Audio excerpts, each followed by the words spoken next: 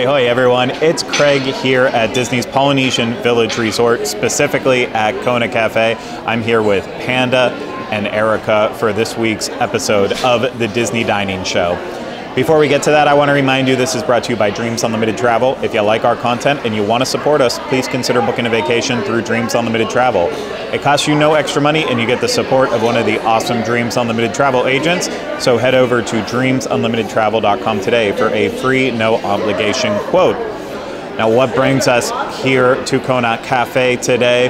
Well, the reason we're here is because the restaurant recently reopened with a beautiful new interior, and it's also probably been a while since the last time that we've actually reviewed it, so we figured why the heck not.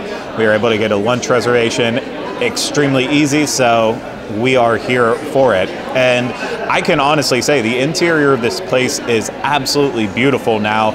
It was pretty before, but I love the look and feel of it even more now, especially like with the amazing rock walls, which I guess are lava rock walls. What I'm trying to say is I have no idea what I'm talking about, but Erica actually knows all about what they did for the interior of this space, so I'm gonna let her explain that. Okay, so we are here at Kona Cafe, and there have been many changes. One of the most notable changes is behind me, we have these flowers on the wall, and they are actually made to look like flowers you could find in the Polynesian Islands. And behind that is rock that's supposed to look like volcanic rock, which I thought was pretty cool, and that's actually my favorite part. And then the lighting fixtures have changed, and they're made to look like fishing traps, which I really like that. It has a nice feel to the restaurant. And then as you're walking into the restaurant, you'll see blue tile that eventually turns into brown tile, and that's supposed to be as if you were walking onto the island Kona, which I think is a really nice touch. And then basket weaving is really important to their culture, so all over the dining location you can find different textures and styles that resemble basket weaving, like the entrance, even the carpet is made to look that way. But I think my absolute favorite part is the ceiling. So they got a Polynesian tattoo artist to go ahead and design the ceiling, and the different parts of the ceiling are really cool. I had a really nice cast member explain it all to me. The red parts are supposed to be like lava, and then the blue moves into the ocean, and there are white triangles that symbolize shark teeth. They have waves. It's really, really nice. I love the detail they put into this, and they had told me that they did this remodel to make it more respectful to the culture, which I love. And I just think that, you know, I was never here for the original, I never saw it, but I love this. I looked at pictures of the original version, and I prefer this look a lot more. It just feels refreshing and beautiful. So the first thing I got is the hamachi tuna roll. It has hamachi, tuna, avocado, jalapeno, cilantro, and ponzu. I didn't get the jalapenos. I'm not a jalapeno girl. And they go for about $21 here. It comes with 1, 2, 3, 4, 5, 6, 7, 8. Is that correct math? Rolls there, little sushi rolls. So we're gonna see if this is good. I love tuna, so let's do this thing.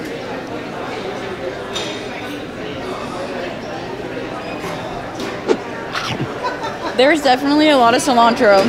So if you don't like cilantro, don't get it. I love it, but the avocado, so good.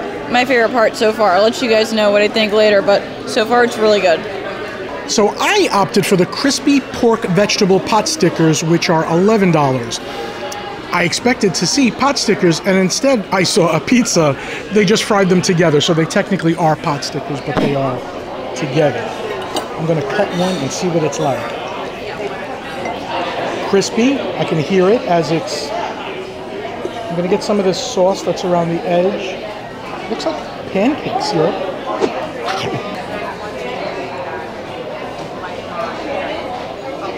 That is one of the most flavorful pot stickers I've ever eaten. The pork inside isn't like, doesn't make you weirded out. It chews nice, it's salty. Not just soy sauce salt, there's flavor there of garlic, maybe scallion, and it's nice and crispy. It's done really well. I have to see what the rest of the table thinks. For an appetizer, I went with the glazed chicken wings with sticky wing sauce, $14. You get 1, 2, 3, 4, 5, 6 wings. Those black and white sesame seeds on top, really pretty, and they are sticky, so sticky that I got 2 hot towels delivered to the table as well. I feel like I'm on an airplane or something and get the hot towel treatment. I don't know.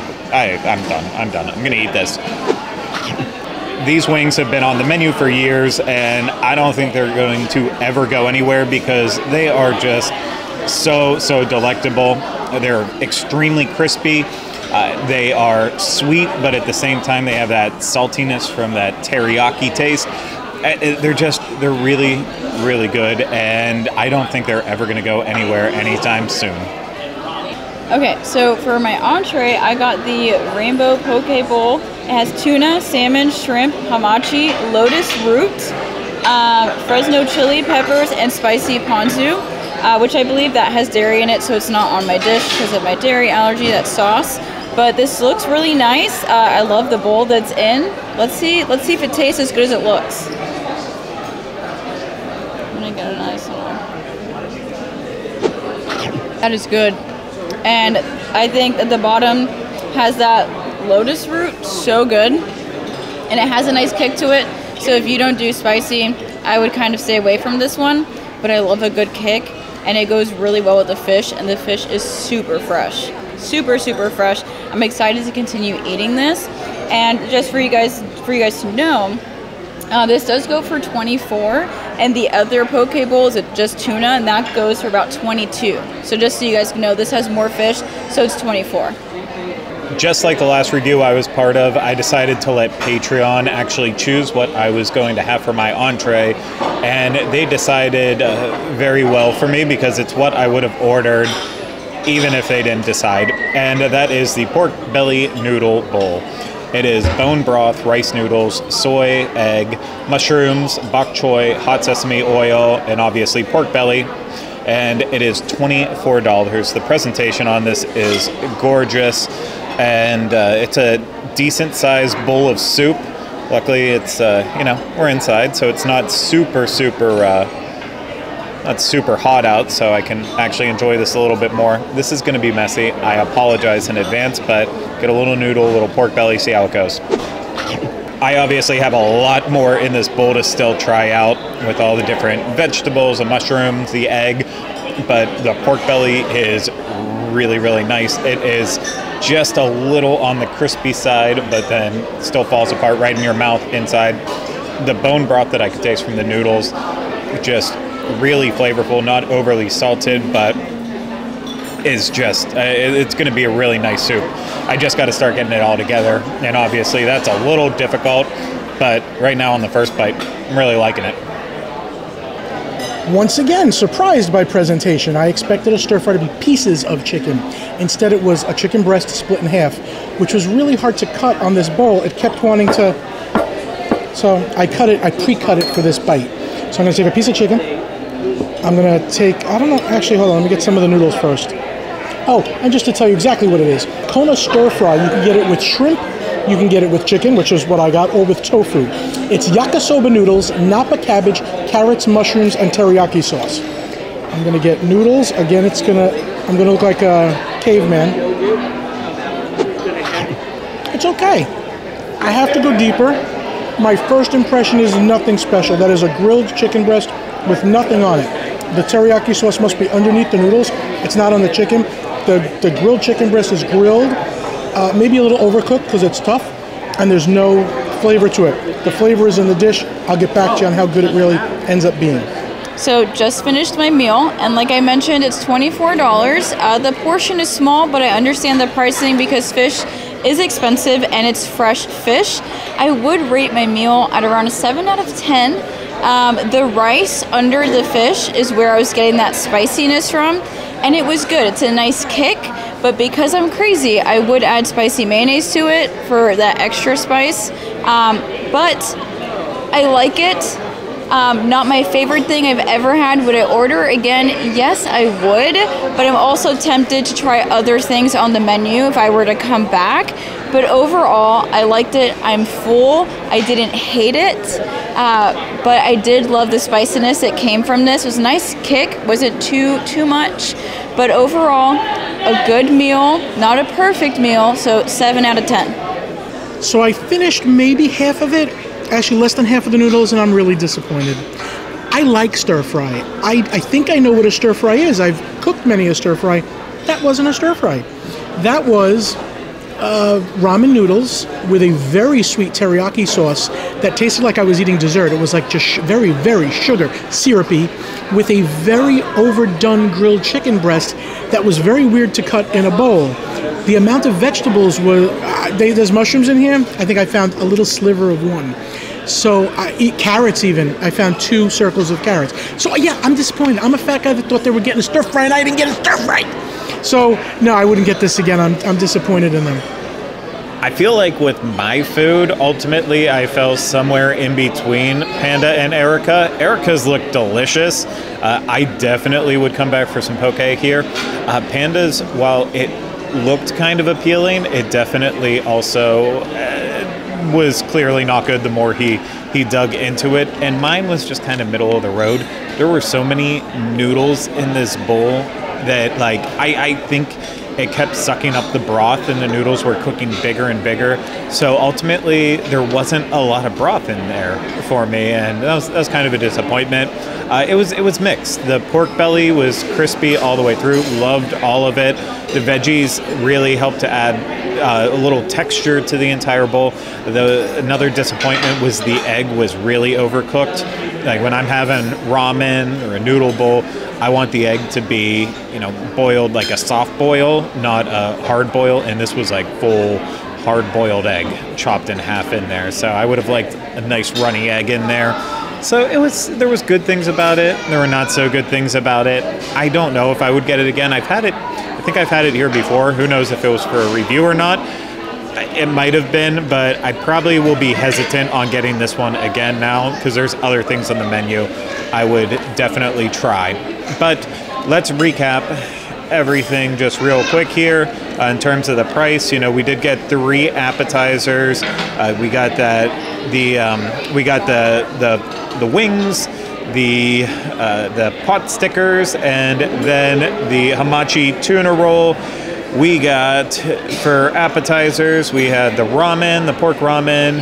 Erica had poke, and Panda had the chicken stir fry. The stir fry was $24.50 in case Panda didn't mention it before. We're not quite sure on that, so mention it again. The total price for all of that was, I believe, $123.10. And after the annual pass discount that we were able to get, 10% off, it was $110.71. And whether or not that means anything to you, I guess, is dependent. A lot of people for lunch, they're not going to come and have appetizers, a dessert, just maybe get that entree. So you probably walk out of here spending closer to like $25 in the long run based on what the other options are in the menu. I thought the appetizers, of course, were solid. They were the best thing about this. Then entrees were mixed. So I will ultimately come back here for lunch again. I'll come back here for breakfast and dinner. It's a great spot here in Disney's Polynesian Village Resort. It's usually generally easy to get a reservation for. And yeah, it's a beautiful resort overall. So why not eat here? Especially if it's like, during a time of the year where it's like New Year's Eve fireworks, 4th of July fireworks. Grab a fast meal here and then go to the beach and watch some fireworks. It's all good. So I genuinely, I don't really know where we all stand on this. I think we'll all be back. Panda, would you come back? You'd come back. Erica, you'd come back? Okay, yeah. So we'd come back, but today, maybe not the best of the days. And that's going to do it for this Disney dining review. I really hope you enjoyed it. If you did and you were watching this on YouTube, hit the thumbs up, subscribe to the channel, leave comments, questions, and video suggestions in the comment section. If you were listening to this, subscribe wherever you listen and leave us ratings and reviews when possible. And if you want to support us more, book a trip through Dreams Unlimited Travel. Get a free no obligation quote today at dreamsunlimitedtravel.com. But that's going to do it for this episode of the Disney Dining Show. We'll see you again next time we find a new place to eat here at Walt Disney World. Take care. Bye-bye.